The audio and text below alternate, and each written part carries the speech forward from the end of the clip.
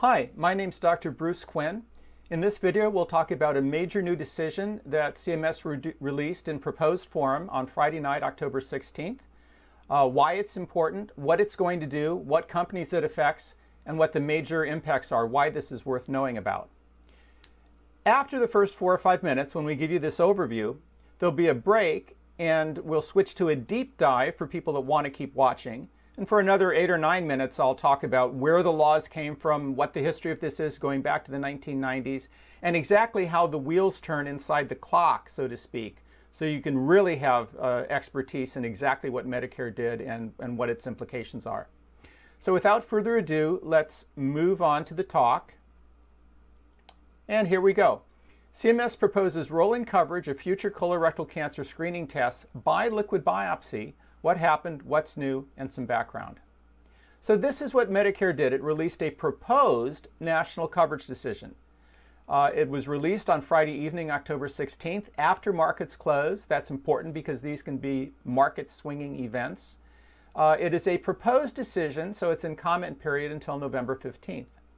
What CMS proposes to do is to cover liquid biopsy tests, blood tests that look for cancer DNA, to cover liquid biopsy tests to screen for colon cancer, only for colorectal cancer. The test has to have FDA approval and 74% sensitivity and 90% specificity, specifically against a gold standard of colonoscopy. Plus, there's more. The test also, besides FDA, has to be endorsed by the U.S. Public Services Task Force or by a major clinical guideline or association. Once it's got those things, the test is covered. What it's priced at will be set by other Medicare rules and policies that are found in other places for pricing new lab tests. The corporate context is important, and it's unusual here. The index test, and most of what the decision talks about, is the epigenomics EpiPro colon test, which, however, does not meet the CMS proposed guidelines for a test that it would cover now or in the future. It's a little bit like if you're 24 years old and you were campaigning for some new voter registration law and it gets passed by your state, but it's for people 25 or older, so it wouldn't involve you. But there are major tests in the pipeline from some large companies with $10 to $20 billion market caps like Exact Sciences and Guardant Health. And there are very large FDA trials going on for these companies, circa 10,000 patients. Why 10,000 patients? Well, only about 1% will actually have colorectal cancer. So out of 10,000 patients, 100 will have colorectal cancer. And FDA really needs to look at the performance in those 100 patients. Some with lower grade, lower size, larger grade, higher grade, larger size, and so on. So you have to go sift through 10,000 patients to find several dozen patients that actually have cancer, and you're really studying those. This stuff can really swing markets. Back on September 24th, Exact Sciences in a press conference said it had good data in this field, and the market cap shot up from $70 a share to $100. That's $5 billion of market cap just based on preliminary data. So this is definitely a field where billions of dollars of market cap are flowing around. And until now, there have been some pretty substantial hurdles that Medicare put in the way of coverage. Medicare would not normally cover a new preventive test unless it has FDA approval, so no lab-developed tests, only FDA-approved tests, and United States Public Task Force endorsement, which can take several years easily, and then after that, sequentially, a new additional national coverage test review, which takes another 12 months.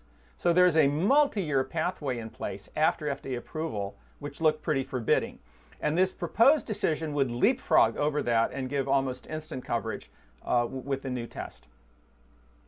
Here's the context of the proposal. Basically on the left, if you have any test, drug, procedure, or therapy, you ask, is it for current symptoms of disease, current signs and symptoms of disease? If the answer is yes, you go downward, and there is regular coverage for such a test through local and national coverage decisions. If the answer, however, is no, then you move to this other pathway called preventive services pathways, and that's much slower, unfortunately. There are 3 ways to get a new preventive services test. One, if it's directly named by Congress. So they've House and Senate pass a law, they create a new benefit for Medicare, the president signs it. Doesn't happen very often, but that's where we got mammography and pap smears from laws passed in the 1990s. Then there's a direct legislative option that lets Medicare directly create a benefit, but only if it's for colorectal cancer or prostate cancer. Medicare's been able to do that since 1997, although it's only done it a few times. And finally, the third pathway stems from 2008. And Congress said that any service that is already endorsed by the U.S. Public Services Task Force, there are about 50 or 60 of those, can be taken up and created as a Medicare benefit, but only through the national coverage decision process, which takes a year or more and takes time to get the agency's attention to want to do it and decide to do it. So how do you fit this into this? We're squarely in pathway number 2. Medicare can directly create an NCD if the cancer is colorectal cancer or prostate cancer. And that's what we're seeing in this proposed decision. How do you get into any of these? Well, for the first one, a legislative benefit, you need patient groups, associations, voters, lobbyists, action on the Hill. For the second one, for CMS to open an NCD, you need to convince CMS leadership that the new colon test or prostate test should be a CMS preventive service. And that's what is happening right now, that we're in the midst of the comment period. And then the third pathway, if the service has already gone through several years to be approved by the U.S. Public Services Task Force and endorsed and finalized, then serially Medicare could elect to take it up as a benefit. But again, you'd have to have a lot of stakeholders and associations convincing Medicare that this is worth doing and that it should be a selected benefit out of the 50 or 60 possible benefits. This is the last slide in this section, and I'll provide links below if you're on the YouTube page. There's a tracking sheet, which is a home page for this decision. There is a draft proposal, which is 30 or 40 pages long if you print it out as a PDF. There's a comment box on top. The comments are active till November 15th. And finally, I provide a link to my own blog from October 16th or 17th where you can read about this.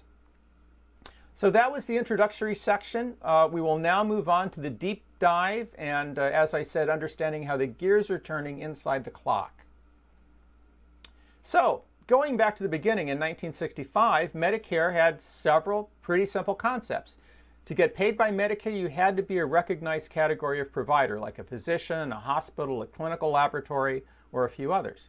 You had to provide something called medical and other health services, but not anything you thought was a medical or health service. It had to be defined in law, Social Security Act 1861. And health services are defined as A, physician services, B, hospital services, C, ambulance services, D, diagnostic tests, and so on.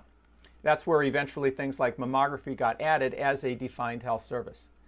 Things then are not covered. Eyeglasses, not covered. Hearing aids, dental care, not covered. And finally, services not reasonable and necessary to treat disease are not covered. And this is where we got the idea that we don't cover preventive benefits, except when you jump through these extra rings and hoops. They figured out early on that a pap smear, while it might be billed by a clinical laboratory and provided as a diagnostic test and be the service of a physician or ordered by a physician, that pap smear is not necessary to treat disease, which is part of Medicare's law. So it's viewed as not being a Medicare benefit initially. So they decided you had to have signs and symptoms of the disease in order, for example, a diagnostic test to be payable. If you don't have signs and symptoms of disease, it's a preventive service, it's not payable. But this concept of a preventive service or this concept of signs and symptoms of disease doesn't actually occur in the Medicare statute. They've sort of inferred it. They've inferred that preventive benefits are not covered. So there is a history of prevention. It starts in 1991 with the introduction of coverage for mammograms for the first time. That's only 30 years ago, and when the program was about 25 years old. There was more coverage of screening tests with the Balanced Budget Act of 1997. That's when we got better benefits from mammography. We added pap smears, prostate screening tests, colorectal cancer screening, and several others, 1997. This is what these laws and regulations look like. I do not recommend you try to read this. It reads like tax law, but this is actually how Medicare defines the benefit from mammography. It takes multiple paragraphs to say that a woman can get a mammogram every year. And here is something that's interesting. It's the rule for colorectal cancer screening tests. This is where this new national coverage decision fits. And the 1997 law says that a colorectal cancer screening test means any of the following. A fecal occult blood test. They had those in 1997. Screening flexible sigmoidoscopy. Almost nobody gets that, but it's covered. And finally, screening colonoscopy, which is sort of the standard of care in the United States. In most other countries, it's a very expensive test, not a standard of preventive care. And finally, look at D.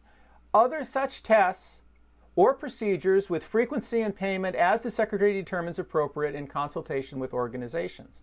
So D lets Medicare create new kinds of tests, molecular tests or other tests, that it finds appropriate. And there's similar language for prostate cancer. But only colorectal cancer and only prostate cancer have this extra clause that the Secretary can create new benefits when it chooses to. There's a third broad, thin, slow, long pathway to coverage, which is from Medicare Improvement Act of 2008. If a service has a U.S. Public Services Task Force A or B rating, it's endorsed by the USPSTF, and also Medicare decides to pluck it out and do a national coverage decision on it, which probably takes a year, may take longer to decide to do anything, then you can make that U.S. Public Services Task Force benefit into a Medicare coverage benefit. But this takes several years, and it requires the U.S. Public Services Task Force to act first, and as we'll see, that could take years.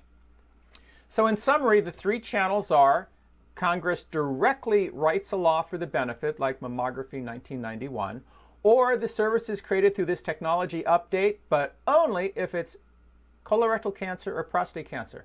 And that's the channel that the exact Cologuard test went through in about 2014. It's now Medicare's largest molecular test at about $300 million a year. And there's this third channel which follows behind like a caboose of something that the U.S. Public Services Task Force has done. And that's a good channel, but it takes years to get something new into that. So here's the fly in the ointment. All these preventive services channels are slow, and that's why there was so much excitement about this new future-looking, forward-looking decision that we got October 16th.